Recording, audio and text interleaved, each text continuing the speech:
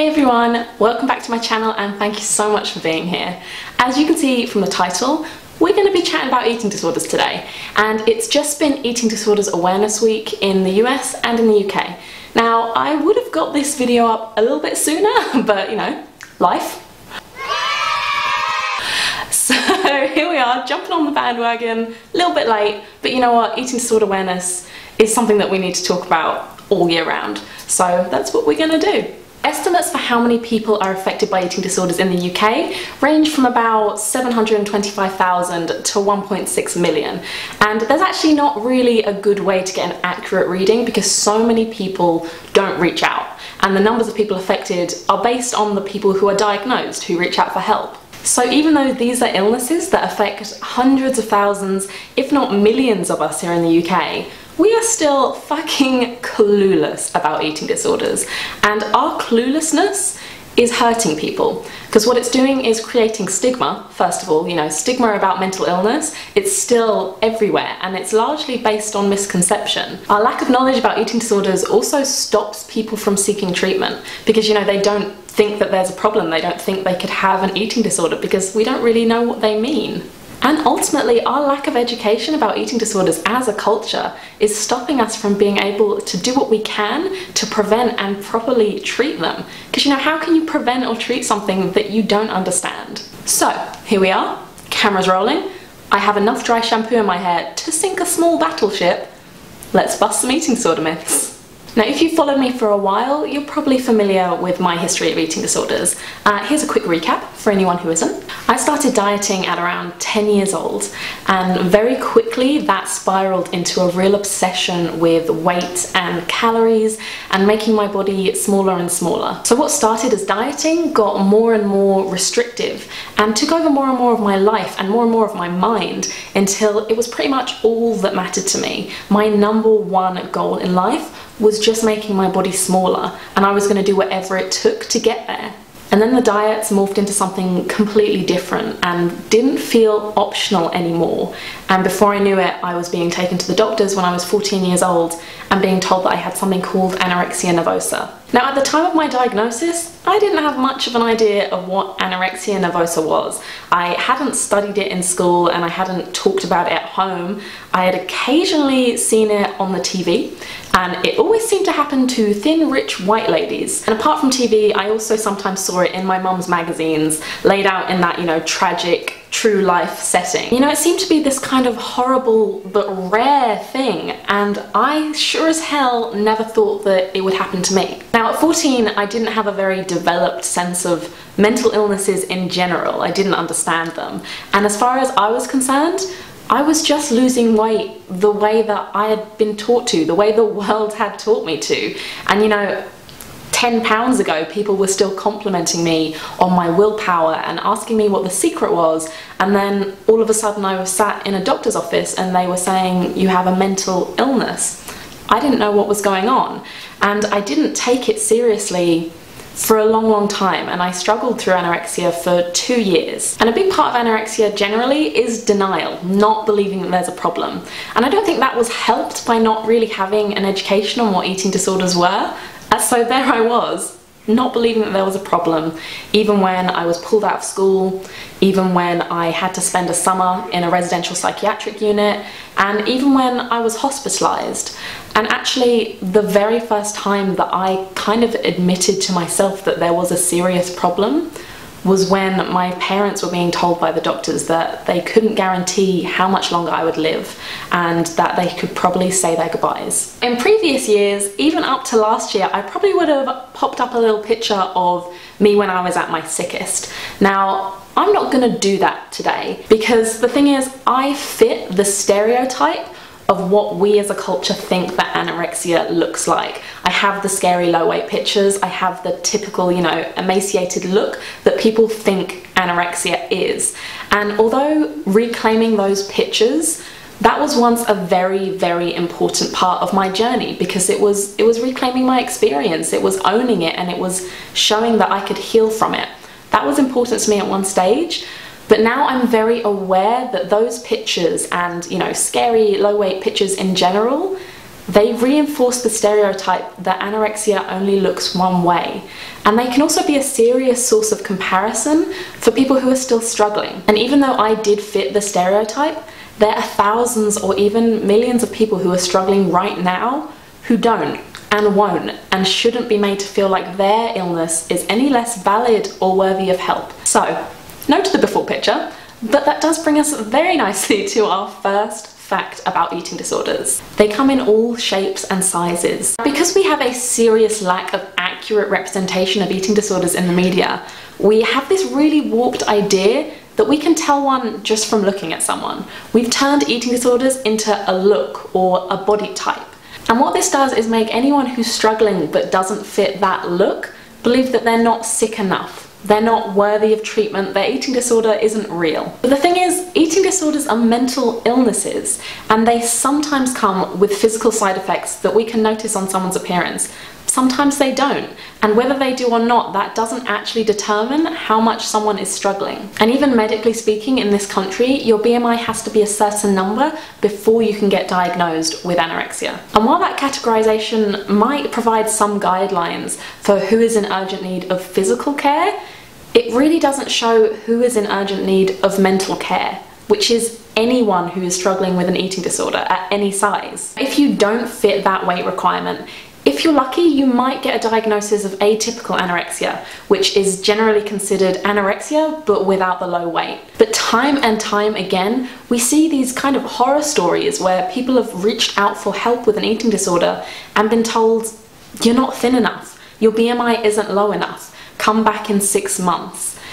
Telling someone who's just come forward with a mental illness that they need to come back once they look different is bizarre, and it's dangerous, and it is hurting people, especially since delaying treatment of eating disorders can have serious consequences, and the sooner someone can get treatment, the better, and the higher chance they have of recovery. And this misconception that weight is the be-all and end-all of eating disorders means that there's a serious double standard when it comes to a fat person reaching out for help and a thin person reaching out for help. These two people could both be experiencing the exact same eating disorder behaviors. They could both be equally obsessed with food and calories and their weight and losing weight, and it could be taking over their entire lives, and it could be having the same effect on both of them mentally. But when they go to the doctors and they reach out for help, they will be treated very differently. And sometimes being told to come back later isn't even the worst case scenario. I know several people who exist in a fat body who, when they've reached out for help, have simply been told, congratulations, good job on your diet, you're really dedicated, keep going. But these are the exact same behaviors that in a thin person would be diagnosed as an eating disorder in a heartbeat, and there is something very messed up with that picture. And the stereotypes about eating disorders having a certain look go way beyond size and shape. Like I mentioned earlier, my main picture was a rich, thin, white lady. That leaves a whole lot of people out, and leads to the dangerous idea that people of colour don't get eating disorders, or only women get eating disorders, or only middle class or rich people get eating disorders, which just isn't true, because eating disorders don't discriminate. They happen to people of all backgrounds and ethnicities, people of all ages, people of all genders and abilities and social classes. There is no look to eating disorders. Absolutely anyone can get one. So one more time for the people in the back. Eating disorders are not body types. They are mental illnesses, and every single one is worthy of recognition and treatment, regardless of how that person looks. I don't know if you can hear it, but there's a little bit of rain coming down, but we're just gonna roll with it. We're just gonna carry on. Okay, the second thing that people need to know about eating disorders is that they are not a choice. You know, back when I was ill, probably the phrase that I heard the most was, why don't you just eat more? They made it sound as simple as that, as if I had just kind of chosen to go off food or lose a bit of weight and it's gone a bit too far. That massively oversimplifies how complex and how serious eating disorders are. You know, the thing about choice is that it only feels like there's a choice if the second option seems possible and seems viable, like you could choose it. And often when you're stuck in that eating disorder mindset, it doesn't feel like it's a choice. It doesn't feel like there's another option. So phrases like, why don't you just eat more? Yeah, great, thanks. Really just solved the whole problem there, didn't you, Brenda? And because eating disorders are not a choice, they're also not a diet gone too far or a bit of attention seeking got out of hand. They are serious, complex, multi-dimensional illnesses. And I don't have time in this video to explore every possible explanation we currently have for eating disorders, but there's usually three main subjects that people look into when they're looking for the cause. First of all, the psychological factor. That is what it is about specific individuals that make them more susceptible to the development of eating disorders. Traits like perfectionism or never feeling like you are good enough, these are the type of psychological traits that we associate with people who are more likely to develop eating disorders. Second, we have the socio-cultural, as in what is happening in the world around us. I actually wrote in my book on the chapter about eating disorders that if all the powers that be in the world were to kind of sit around a table and think, how could we develop a world where the most possible eating disorders happen? What would that world look like? It would literally be this. This world that we live in is so saturated with diet culture, and it really prescribes disordered eating of all kinds as the norm anyway. So of course this is a culture where people are more susceptible to developing eating disorders. And last but not least, we have the physiological factor, which could cover anything from a genetic built-in predisposition to contract an eating disorder, or the physical effects that eating disorders have that kind of perpetuate them. So for example, when it comes to restrictive eating disorders, starvation over long periods of time causes actual physical changes in the brain and the brain chemicals, and this can bring you feelings of release and euphoria, or it can feel like an addiction. So the actual physical changes that happen in eating disorders carry the cycle on. So even from just that little picture of how many possible causes there are, I think it's pretty clear that it's not as simple as eating disorders being a choice. No one in the world would choose to have an eating disorder. Fact number 3. There are more eating disorders than anorexia and bulimia, and absolutely all of them are serious and worthy of treatment. Binge eating disorder, orthorexia, and OSFED, or other specified feeding and eating disorders, are all valid and dangerous disorders, and they often aren't recognised or taken as seriously as others. I think when it comes to eating disorders, we tend to only notice things in extremes because our culture does encourage disordered eating behaviours anyway to everyone. For example, if we look at bulimia, we have a very narrow idea of what that means. We think that is someone gorging on huge quantities of food and then making themselves sick. But actually, the purging aspect of bulimia often comes through excessive amounts of exercise, trying to burn as many calories off as you can. But that's something that our culture really encourages us to do all the time anyway. How many times a day do we hear that we have to burn off all of our indulgences or treats? How many charts do we see in magazines saying this is how many miles you have to run to burn off a donut? Which, by the way, you don't have to run any miles because you don't have to burn off every single thing you eat. And when it comes to orthorexia, we're really only just recognizing it as a disorder. It's not yet in the DSM-5, which means it's technically not diagnosable, but it is real and it is spreading. Orthorexia is a term that was coined by Stephen Bratman in 1997, I think, and it essentially means when the preoccupation with clean eating and food purity takes over your mental well-being. And because we are now living in a culture that is so drowned in Fitspo and clean eating trends, and it's all over social media, this is real and this is spreading. So if all these disordered patterns of eating are so normalized in our culture already, when do they become a disorder? I think the key to knowing whether you're eating in a disordered way is the effect that it's having on your mental health. So for example, wanting to eat organic kale and have the health benefits of a clean diet, that in itself, that's not an eating disorder and that's not a problem. It's when it starts to take over your every thought and you are completely obsessed with only eating the cleanest, most pure things. And similarly, there's nothing wrong with wanting to work out or being into fitness or being a gym bunny. But if you start feeling like you have to center your entire life around it and it's all you think about night and day, then I think it's crossed the line into something else. Eating disorders take so many forms, and just because one doesn't fit the very narrow specific criteria or doesn't fit other people's preconceptions of what an eating disorder is, it doesn't mean that there isn't a problem. Every disordered behavior around food, eating, exercise, and body image deserves to be addressed and taken seriously. Number 4, there are ways to treat people with eating disorders that are helpful and ways that aren't so helpful. Something that I get asked a lot is, how can I treat my loved one or my friend who has an eating disorder? What should I say to them? How can I help? I think because we're so clueless about eating disorders, we don't know what to do around them. We kind of panic, and often that leads to us saying things that can be really harmful. So I thought it would be really handy to split this category into things not to do and things to do. Do not make comments about someone's weight or body if they have an eating disorder. Even if you think it's a compliment or you think it's nice, they will latch onto that, and you don't know what their eating disorder will turn that into. For example, as soon as I started gaining a bit of weight in my recovery, the comments came pouring in, and people would say to me, "You look so much better now," or "Congratulations on how you filled out, you look really well." But because I was not mentally recovered yet, I couldn't handle those comments, and my eating disorder really latched onto them and used them as proof that I'd got it all wrong and that I needed to go back and that I was essentially getting fat.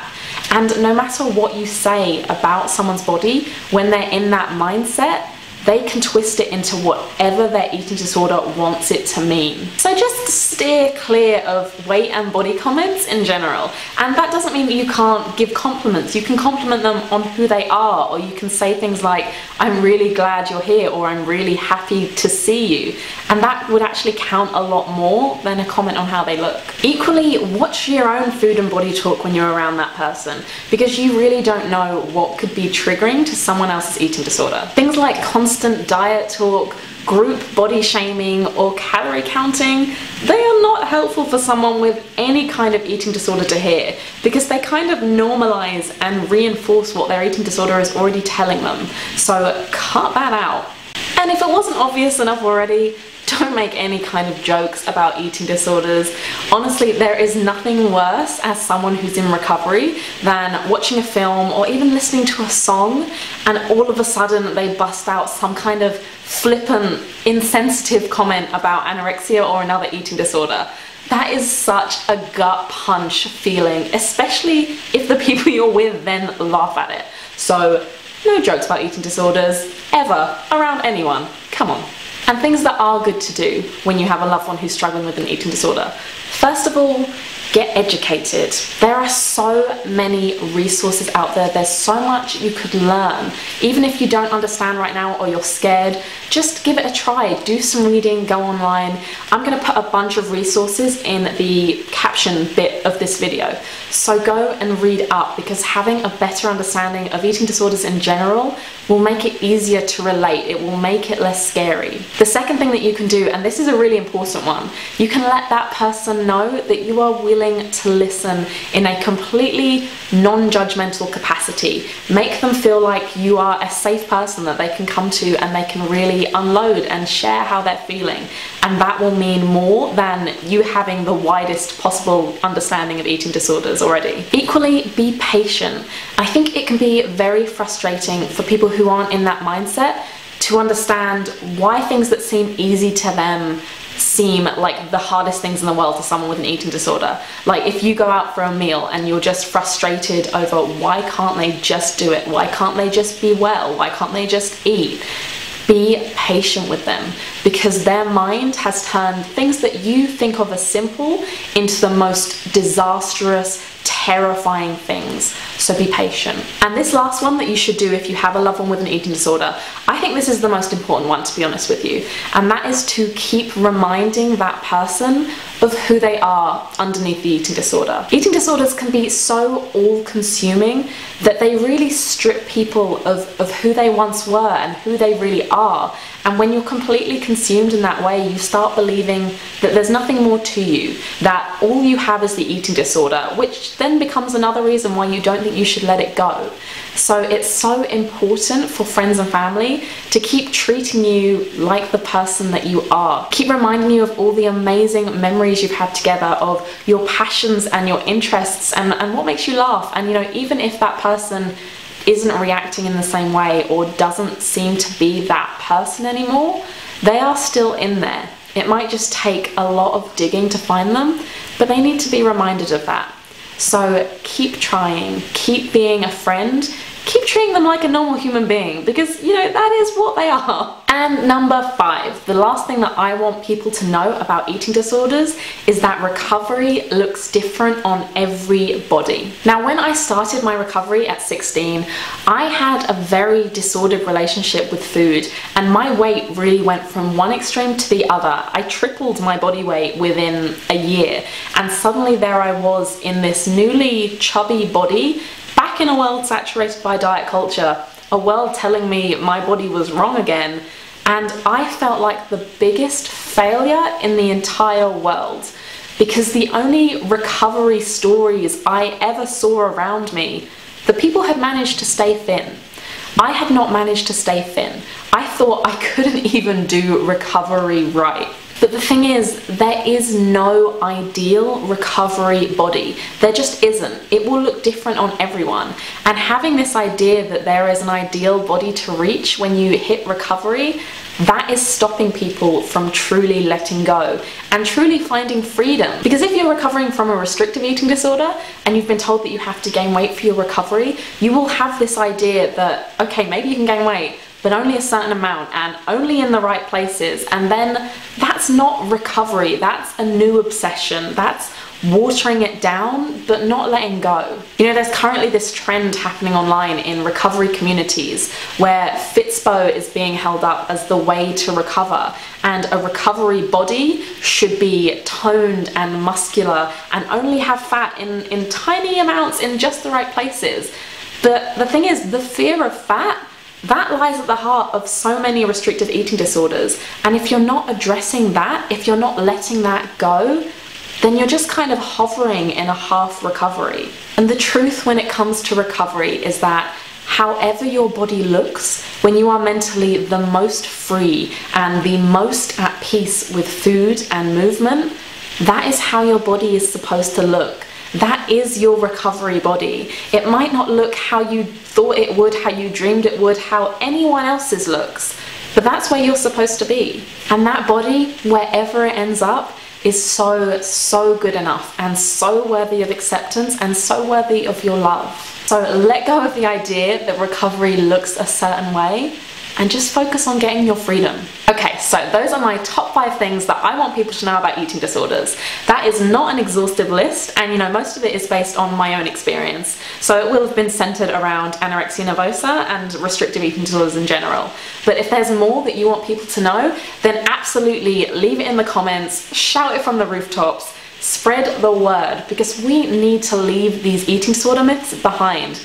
It's 2018, people. We need to get our shit together and get educated on this, because any amount of people struggling is too many. Like I said, I've put some resources down below, so make sure you check them out. And if you want to hear more about my experiences or my take on eating disorders in general, you can get a copy of my book.